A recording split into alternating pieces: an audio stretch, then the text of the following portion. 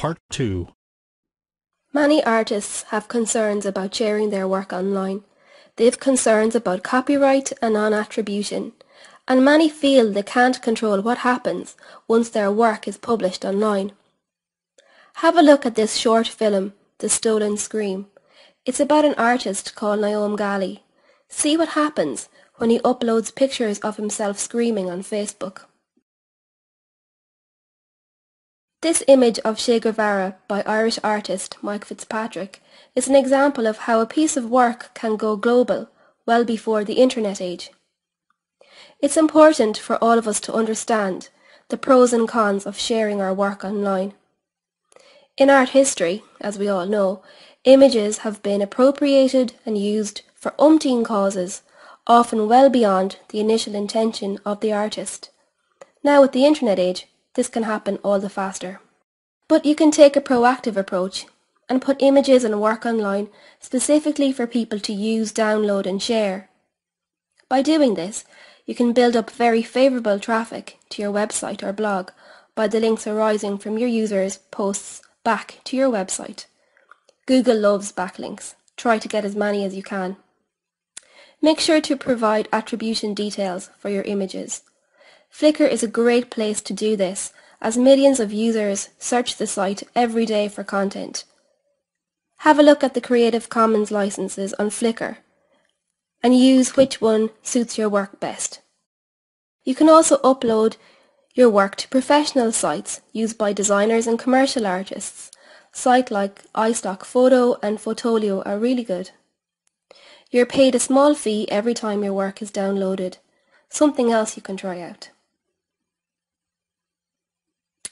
You can also track and trace where your images have been used online with a great resource called tinyeye.com. Simply upload your image file, for example, and hit search. TinyEye will then search the web for your image and show you where it's been used online. Then you can send the user an email asking them to link back to your website or blog. Ask them to mention you as the image creator, and make sure to keep the email polite and friendly. We have done this in Spoilchild and we've never had any problems. People are delighted to credit you and are really happy to do so. You can even go one step further if you wish and send the user an invoice for your image. Consider issuing a license fee for images. Your license fee could be good for a year or more, or if you wish, you could sell the image outright to the user for a set fee.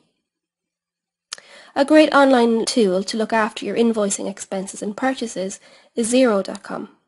It's really simple to set up and really easy to use. It's a fantastic resource if you're a small arts organisation. All these examples demonstrate that sharing your work online can be really beneficial, raising your profile and growing your audience. And better still, you can get paid for it. In Spoilchild, we actively share work online for these benefits. You can follow this strategy too, if you wish.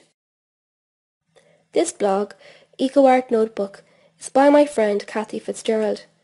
Carty is a filmmaker focusing on art and ecology. She's using online media in a really exciting and informative way. Her blog contains links to her work, films she has made, articles she has written, and lots of ways for her audience to connect with her online.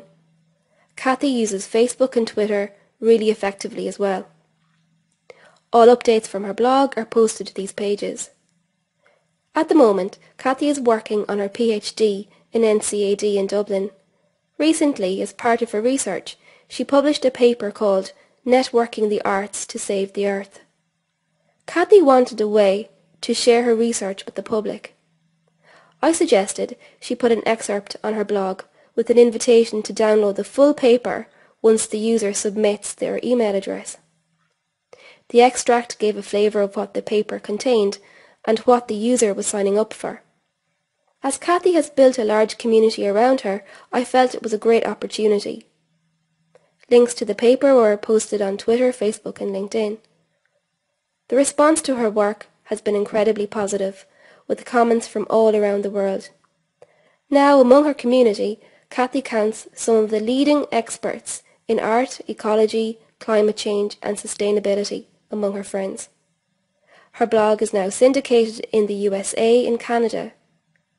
Carty is a genuine voice, and her commitment, creativity, and personality comes through all her interactions online. Engaging online is all about finding your own voice and being authentic. It's really important to remember that.